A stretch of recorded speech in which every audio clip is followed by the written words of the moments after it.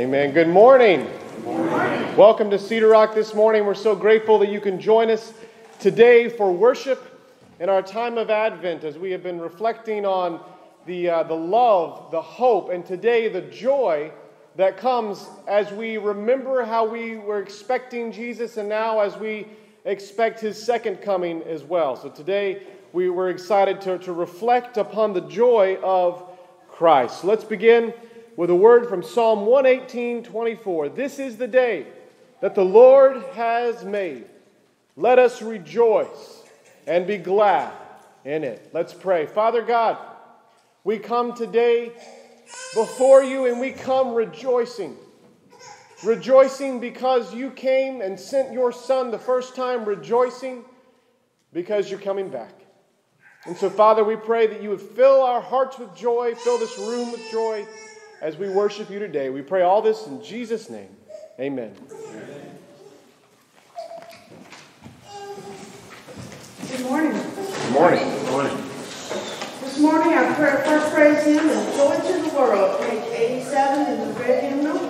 And we will sing verses 1, 2, and 4. Please stand.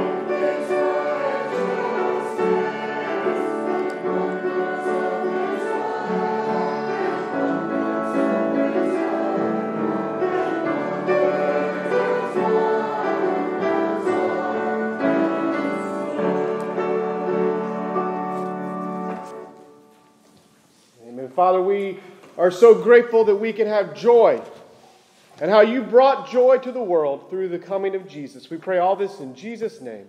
Amen. Amen. You may be seated. Again, welcome to Cedar Rock this morning. We're so grateful that you're here today for worship. A couple of brief announcements. First up, next Sunday, December 19th, is our Christmas cantata. And the choir has been working really hard. They're going to have some more rehearsals to come this Wednesday and upcoming as they lead us in worship next Sunday. Also, as a part of this, some of our kids are going to have a role as well. They're going to, maybe the little ones sing a song and the older ones recite some verses for us. So it's going to be a special time of worship next Sunday, December 19th at 11. We hope you can join us for that time. Also, we're going to have a very simple Christmas party in the fellowship hall basement after the service next Sunday.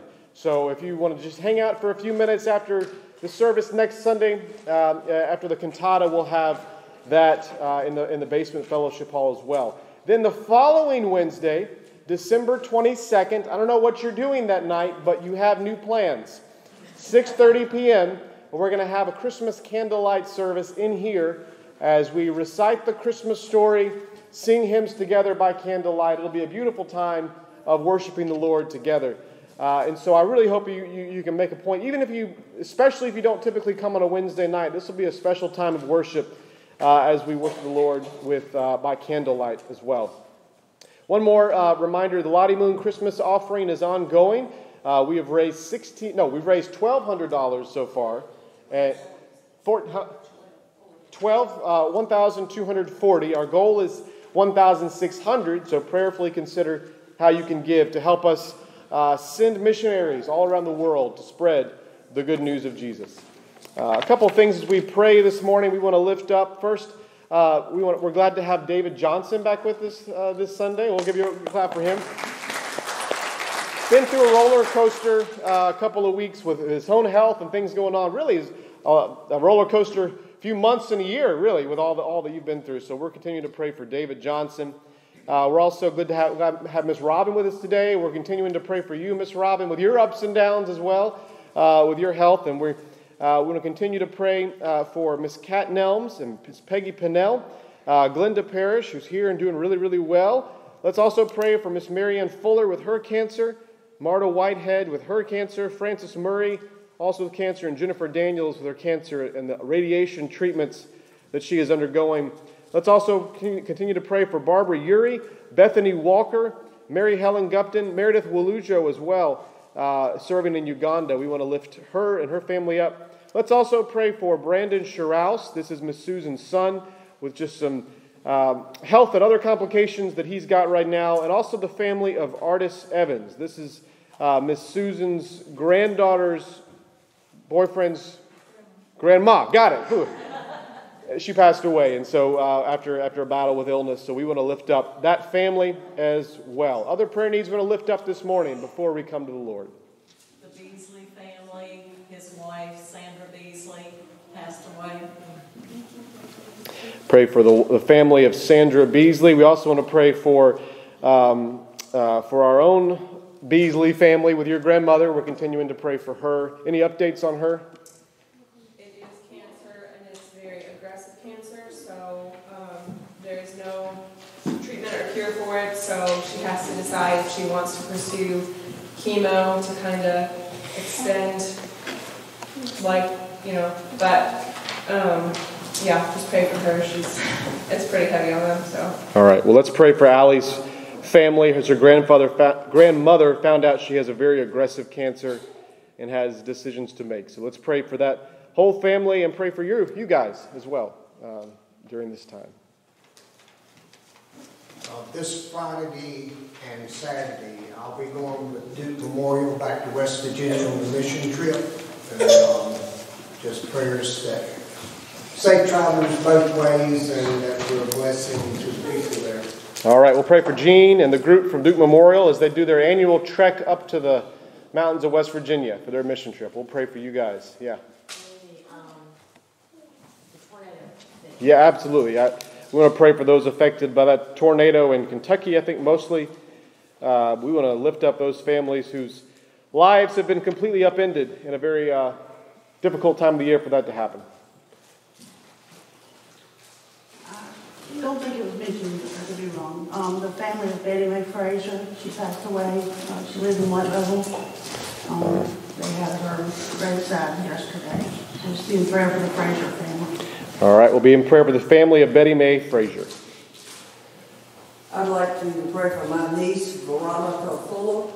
She's having a heart ablation this week and just need our prayers. All right, we'll pray for Veronica Fuller as she's having a heart ablation, and we'll lift her up in prayer. This is a prayer list too, but I'm going to have a little meeting with the committee, refreshment committee for the church. Okay. All right, 5-minute meeting, the refreshment committee. That sounds so like, that can mean a lot of things, like the refreshment committee. But I know what you mean. Yeah, we'll 5-minute meeting for the refreshment committee, social committee after church. Yeah, but I'm going to make a motion, we change it to the refreshment committee. That sounds good. All right, let's lift these things up in prayer to the Father. Father God, we thank you. Well, we praise you for who you are. You are holy. You are sovereign. You are in control. And God, we thank you that despite all of these things and despite how sinful we are, you love us. God, may we never get over the love of God. And God, we thank you for this season in which we remember the way in which you loved us and that you sent the Son to become one of us, to walk through this life, to endure suffering, to die for us on the cross and to rise again. Father, as we reflect upon what Jesus has done for us, fill us with joy. This time of the year and all times of the year. God, we pray for these many needs that we've lifted up. Some have great rejoicings, others have great sorrows. We pray, Father, that you would be at work amongst those in their sufferings and their trials, perhaps trials that we haven't even mentioned. God, I pray that you would just shower them with your love. And for those who do not know Jesus, we pray that their trials would help them to see their great desperate need for a Savior. And for those who are believers, we pray that these trials and sufferings would help them to lean into the grace and the mercy of Jesus Christ. Father, we pray that as we worship you today, that you would fill our hearts, fill our minds, fill our souls with the joy and the love of Jesus. We pray all this in Jesus' name. Amen. Amen.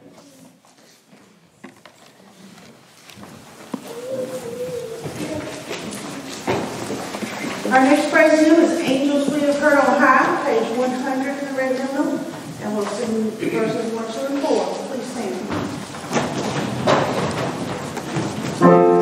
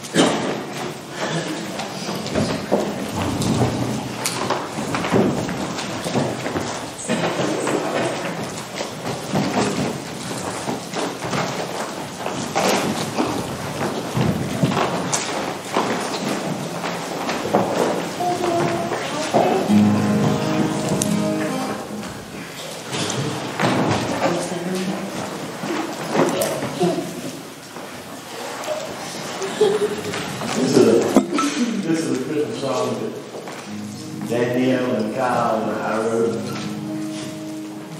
at the kitchen table one day.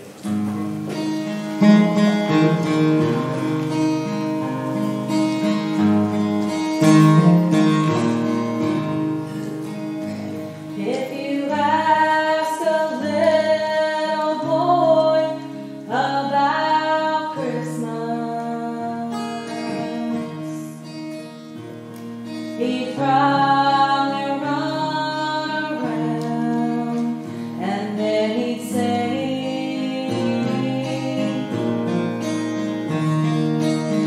I want a toy, a sled, some boots and candy.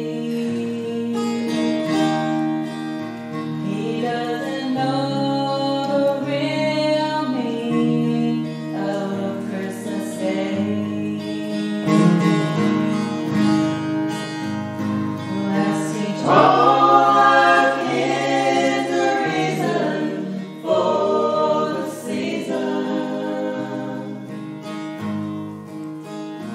Tell them how Christ was born that holy night.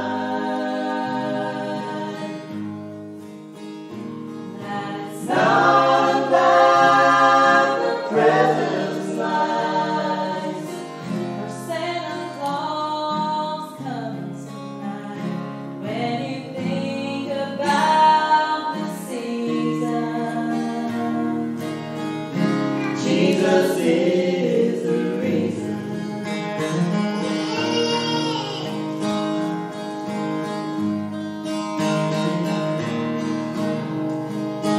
The world is trying to take Christ out of Christmas. They erased his name from almost everything.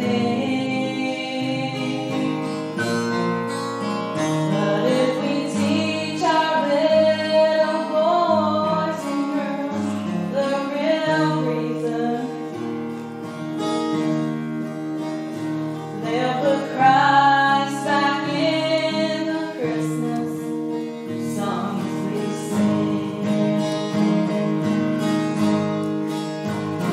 Let's teach all our kids the reason for the season. Tell them how Christ was born that holy night.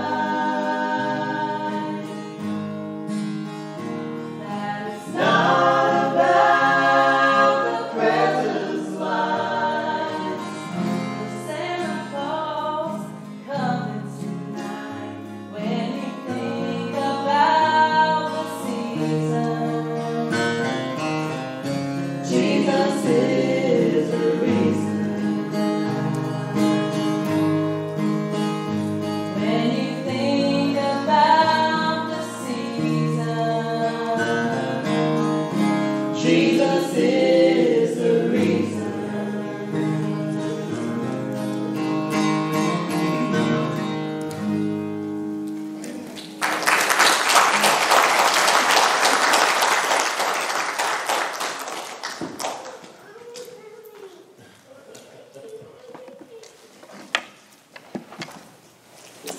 Amen.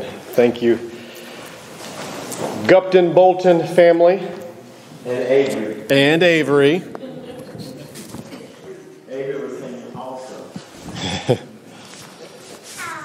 Amen. We're so grateful for you guys and how you're shepherding your gifts for the church. And we're thankful for each and every one of you as well for being here today in worship. If you're wondering if this is the new sound system, no, it's not. You may be wondering, like, man, we spent all this money on this? No, this is the temporary stopgap until we have the big one. I guess the freighter is still out there waiting to be unloaded. So this is the temporary stopgap, and they were very kind to give us this so the choir could use it for their cantata next week. If you have a Bible this morning, let's see your Bibles. All right. Very good. We got pew Bibles there if you don't have one. We're going to be in the book of Philippians, chapter 4. Philippians, chapter 4. You may be wondering, is there a rhyme to his reason? Why are we bouncing all over? Well, the last 2 years we've looked at a lot of Old Testament passages that anticipate the coming of Christ.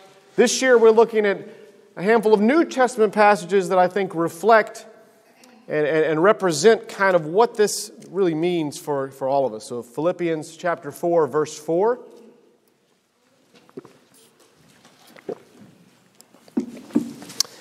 I'm going to read the verse. It's very simple, very short, and we're going to pray, and we'll dig into it and see what it has to say to us today. Philippians 4:4. Rejoice in the Lord always. Again, I will say, rejoice. Short and sweet. Let's pray. Father God,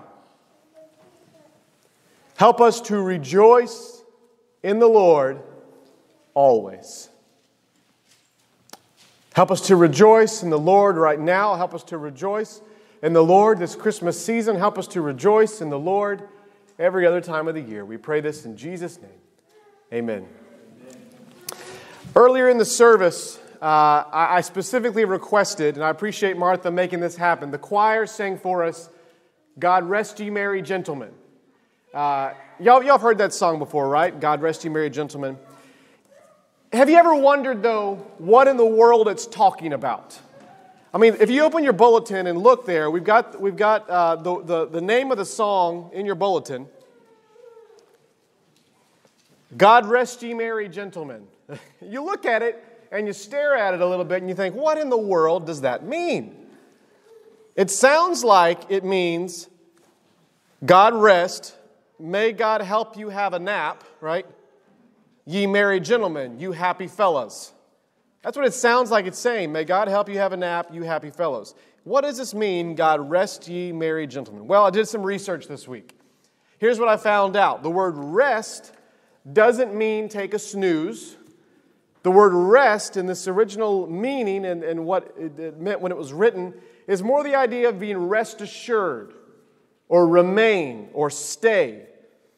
And so it doesn't mean take a nap. It means may God help you be rest assured or remain. And also, if you look at the song on the bulletin, our English, it would work better if we put a comma after Mary. God rest ye merry, comma, gentlemen. You say, what? Now, I didn't come here for a grammar lesson today. What are you talking about? In other words, this is what it means. It means, may God keep you merry, comma, you gentlemen. May God help you stay happy and joyful, everybody. And that makes sense in light of the other lyrics. The rest of the lyrics say, may God rest you, merry gentlemen, let nothing you dismay. Remember Christ our Savior was born on Christmas Day to save us from Satan's power when we were gone astray. O tidings of comfort and joy. The songwriter is saying, he's not saying take a nap. He's saying, let God keep you merry. Don't be dismayed. Have comfort and joy. And the implication of this is that the songwriter, the author, is writing to people who are not merry, who are dismayed, who don't have that comfort and joy. And I wonder this morning if that describes you. If you are among those who have a hard time feeling merry and having the comfort and joy today. And if that is you, I want you to know you're not alone. Not just today, but all parts of the year. I saw a recent poll, a Harris poll, that said only 33% of Americans consider themselves happy. Just a third of us think we're happy. And amongst all the countries, America is 17th in the world in happiness. And if you look at the stats, there have been staggering rises in anxiety and depression for both young adults and baby boomers in recent years. So the question today is, how can we rest ye merry, gentlemen? How can we have those tidings of comfort and joy? During Christmas, yes, but at all parts of the year. Listen, this is a big, complicated problem. I don't pretend to have all the solutions, particularly in a 25-minute sermon. Some of these things, some of these questions of happiness and joy wade into the topics of anxiety and depression, and we don't have time to fully navigate all those today. But the Apostle Paul does address joy in this letter to the Philippian church. And so I want us to reflect on what he says about the topic of joy. Again, rejoice in the Lord always. Again, I will say, rejoice. First observation, we can rejoice in hard times. We can rejoice in hard times. This verse is couched in a broader conversation in Philippians about how we are to think. And in this verse, Paul gives the same command 2 times. And if he does that in that sort of time, then that means we should pay attention. Here's the command: rejoice, right? Do you know what rejoice means? Rejoice means be glad, be happy, have joy. And so Paul was telling his friends at Philippi, rejoice, be glad, have those tidings of comfort and joy.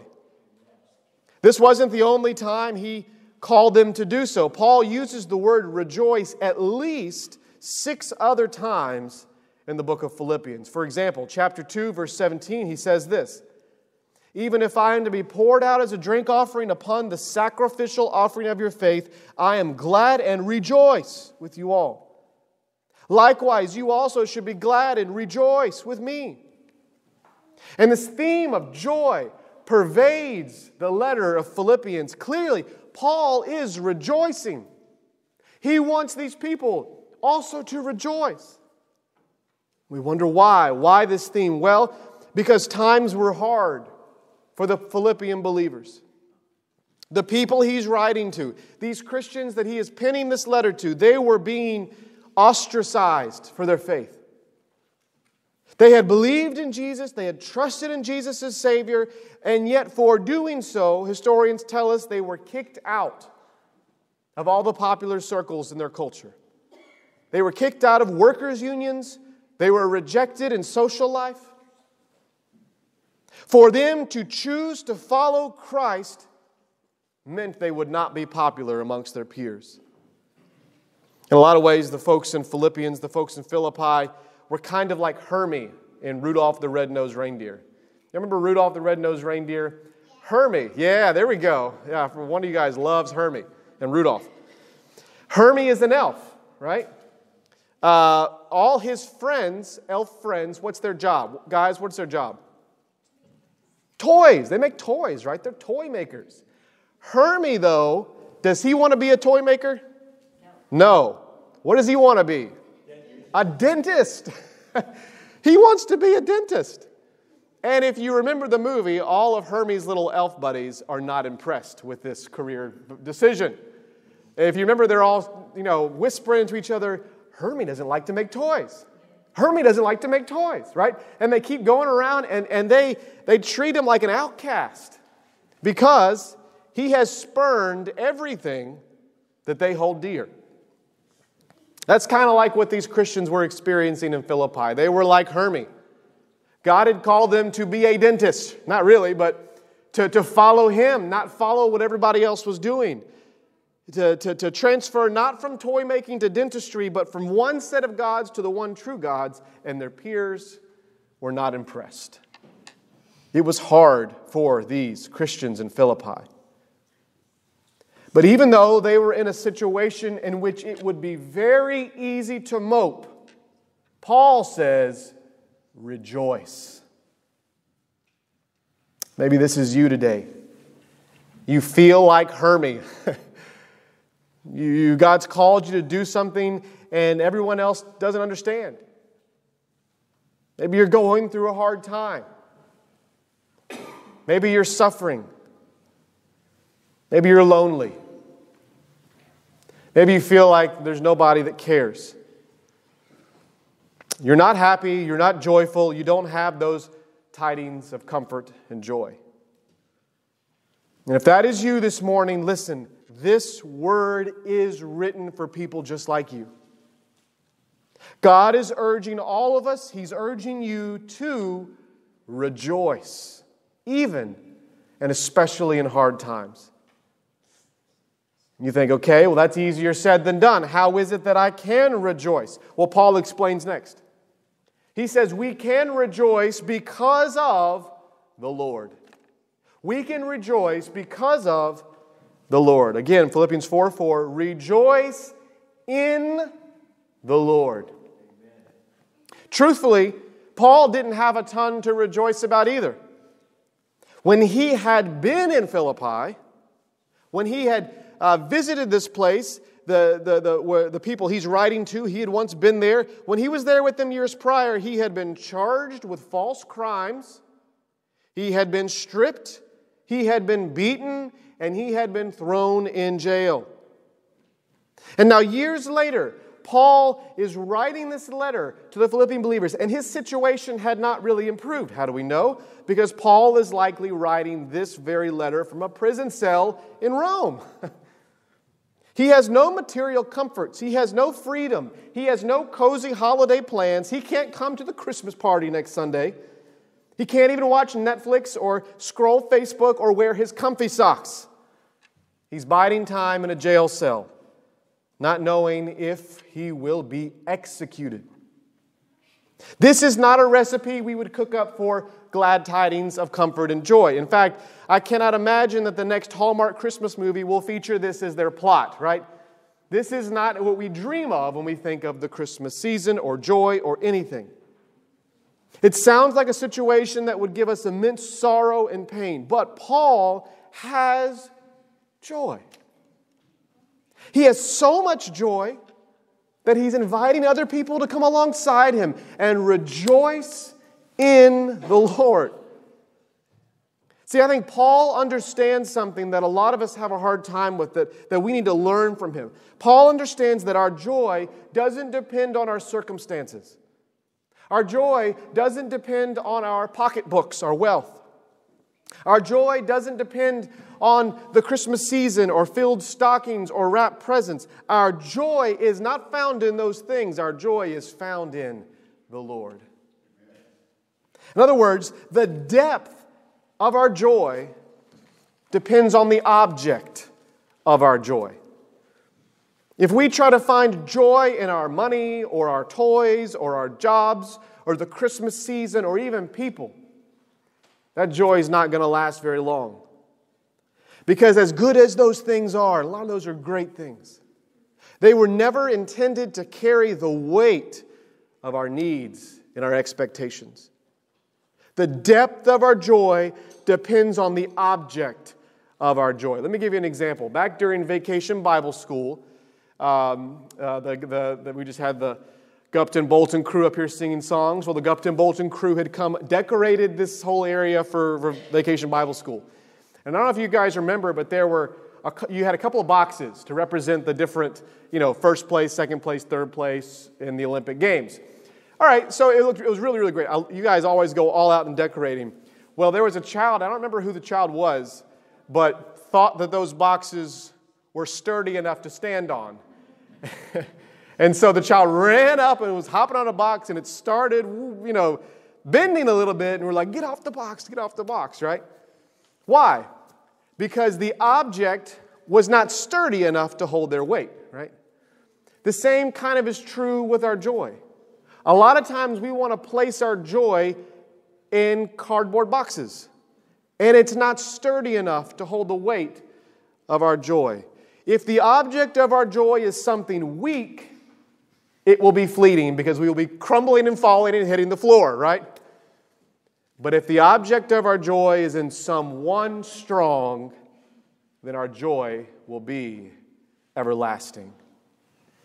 And there is no stronger object, no stronger source of joy than the Lord Jesus Christ. And I know I know this sounds like a cheap Sunday school answer. I know it sounds very trite. I'm the preacher up here telling you, be happy because of Jesus, right? It sounds so trite. But for Paul, this was absolutely the case. He explains why back in Philippians chapter 3, verse 7. He said this. Philippians chapter 3, verse 7 and 8. But whatever gain I had, I count it as loss for the sake of Christ. Indeed, I count everything as loss because of the surpassing worth of knowing Christ Jesus my Lord. For His sake I have suffered the loss of all things and count them as rubbish, in order that I may gain Christ. See, in a prior life, Paul had it all. He was successful.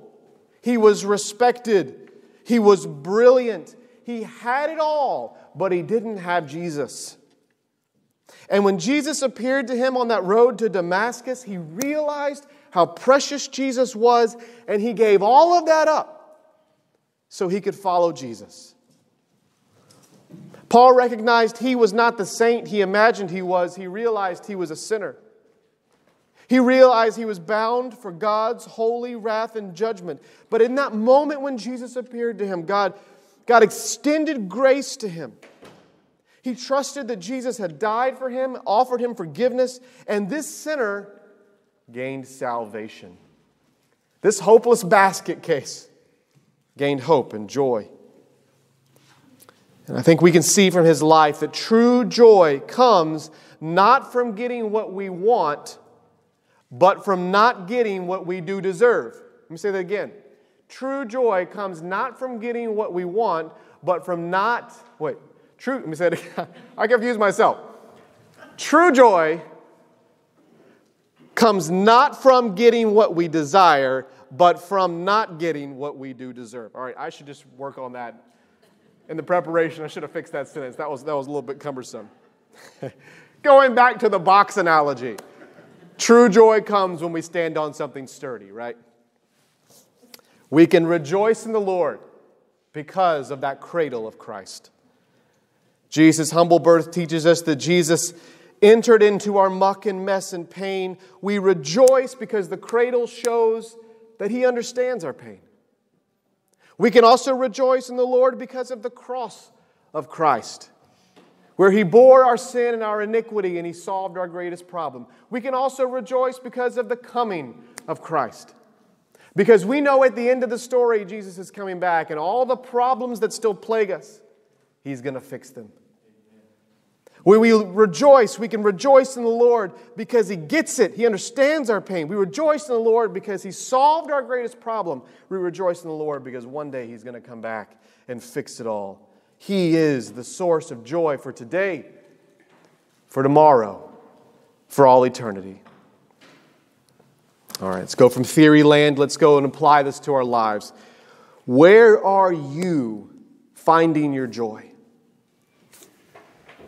Where are you finding and what boxes are you standing on? What is trying to hold the weight of your joy? Or what are you looking for to give you the greatest happiness and fulfillment? Is it a relationship or a significant other? Is it your kids? Is it the Christmas season with all the feels and the holly and the music? Is it an addiction? Or do you just bounce around from distraction to distraction so quickly that you don't even know what makes you happy? You're just trying to stay busy every moment to the next. Listen, some of those things are bad, some of those things are good. But if you pursue those good things for ultimate joy, you're going to be let down. But if you pursue Jesus, stand firm in the joy that He offers, then all those other joys will come as a byproduct. And if you've never had a point in your life where you've turned from your sins and placed your faith in Jesus, you've changed allegiances, maybe that's what you need to do today. Place your faith in Jesus so we can rejoice in the Lord. He is the source of our joy. Finally, third, we can rejoice in the Lord at all times. Paul says, rejoice in the Lord sometimes. Is that what he says? Rejoice in the Lord always. Yeah. For a lot of us, our joy is like a pendulum. We swing back and forth between happy and sad, or excited or dejected, or joyful and despondent. And a lot of times when we find our joy in these situational things, that's what's going to happen. But Paul's saying that the joy we find in the Lord is different. We rejoice in the Lord always. Let's play a little game to see if we understand what this means. Kids, I'm going to need your help, okay? By the way, I taught the older kids Sunday school class today, and they were a delight. So thank you guys for letting me teach you guys. It was really fun. All right, kids and everybody, help me out. I'm going to say a situation, and you say, rejoice in the Lord always, okay? Let's try it out. What about on Sundays? You got it. Okay, rejoice in the Lord always, okay? What about on Mondays? Okay. Now, what about on December 25th, Christmas Day? What about on December 26th, the day after Christmas? Okay, all right. Now, this is more for the parents. Parents, what about when your kids are behaved and acting like little angels? What about when they're acting like tyrants? Kids, what about when your parents are super happy and just want to do all the fun things with you? What about when your parents are grouchy? Yeah, sometimes that happens, doesn't it? We know, we understand. What about when we feel like our life is perfect? What about when our life is crumbling to pieces? This is a little game we were playing, but I think what I want us to see that in all times, in all situations, on the December 25th and the December 26th, we rejoice in the Lord always. Now, this doesn't mean that every day is going to be easy. It's not. It doesn't mean that you won't have worries or fears, because you will. It doesn't mean that you're not allowed to have bad days, because, newsflash, they're coming. You don't always have to have a smile on your face. You don't always have to pretend that everything's okay when it's not. That's not what I'm talking about. Here's what this means. No matter what comes our way, no matter the valleys that we descend into, our ultimate joy comes from the Lord. Our ultimate joy doesn't depend on our circumstances. And so we don't have to be that pendulum that swings back and forth like a grandfather clock. God sustains us in the good days. And He also sustains us in the bad days. And because of this, we can have this even-handed, steady, consistent, baseline joy that comes not from anything in our world, but from trusting in the one who has saved us and redeemed us, and at Christmas, we remember, came down to be one of us. This Christmas, if you're struggling with a lack of joy, I understand this is a big and complex problem. It may be that you are wrestling with some sort of depression or anxiety. It may be that you're going through a season of great loss and suffering. It may be that there are real problems, and I do not want to try to offer glib solutions. In fact, many of the heroes of our faith battled seasons of depression and fear. How many of y'all have ever heard of Charles Spurgeon, Prince of Preachers? He battled depression his entire life. Or how many of you have ever heard of the great missionary Adoniram Judson? Adoniram Judson once was so grieved and depressed, he dug a grave and sat beside it for days staring at it. It's okay to go through sorrows. It's okay to be sad. But no matter where we're coming from, no matter what the situation is you're navigating, the solution starts right here. We can find joy even in the pain, even in the suffering, even in depression, when we look to the Lord. He is big. He is strong. He is great. He is wonderful. And when we understand the beauty of the gospel, that you and I deserve judgment and wrath, but Jesus offers us grace and forgiveness, we have a joy that will last. And we can rejoice in the Lord always. That's how we can sing, God rest ye merry, gentlemen. And that's how we can have those tidings of comfort and joy. Let's pray. Father God, as we reflect upon the joy that comes from knowing Jesus, I pray especially for those in the room who for this today or this season, joy is not coming very easy for them. I pray that you would give them the wisdom and discernment to see if perhaps the cause of their lack of joy is because they've been placing their faith and their trust in something that can't satisfy. And if that's them this morning, I pray that right now they say, Lord, I realize that you are the ultimate source of joy, and I want to trust and place my faith in you. And for others who are believers in Jesus and they're just navigating those valleys of life, they're navigating hardships, sorrows, grief, pain. Help them to feel and realize that you are with them there in that grief. You are there with them in the pain, and they can rejoice in the Lord always, and especially right now. We pray all this in Jesus' name. Amen. Amen. As we conclude, we're going to sing Hymn of Invitation 95, Go Tell It on the Mountain. And we picked this song because it is overflowing with joy. It is overflowing with happiness. And so as we sing this song, reflect on the source of that joy, Jesus Christ. Hymn 95, let's stand and sing it together.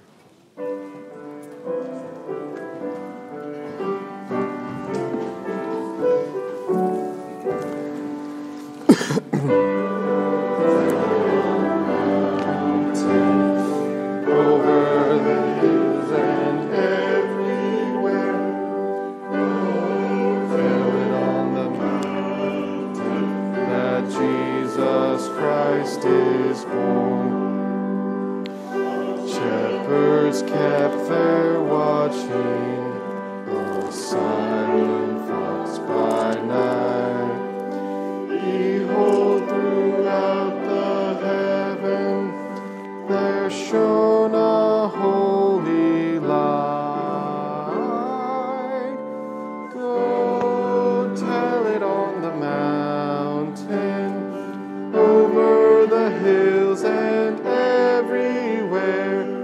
Go tell it on the mountain that Jesus Christ is born. Verse 2. The shepherds feared and trembled when low above the earth there ran the angel chorus that hailed our Savior's birth. Go tell it on the mountain, over the hills and everywhere. Go tell it on the mountain that Jesus Christ is born. Verse 3.